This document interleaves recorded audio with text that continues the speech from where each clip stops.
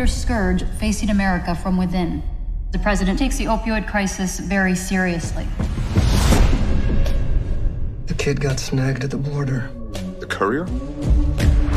Took a year of undercover work to get this far. Maybe it's dangerous to press a big sale now. Yeah, but what choice do we have?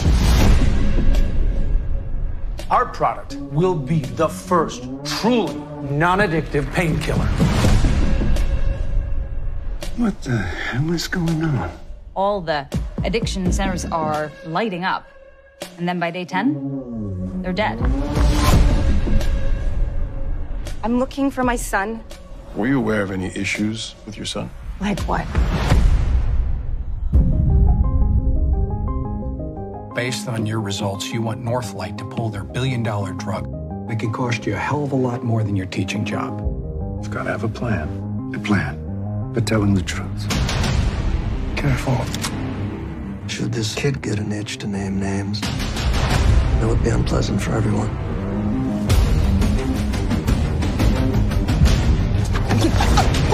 They're gonna come after you. But what you're doing now may be the most important thing you ever do. You had my son run drugs for you.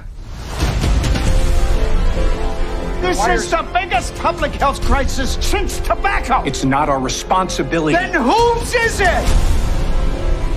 You cannot walk into that buy alone. We can't quit. We can't stop.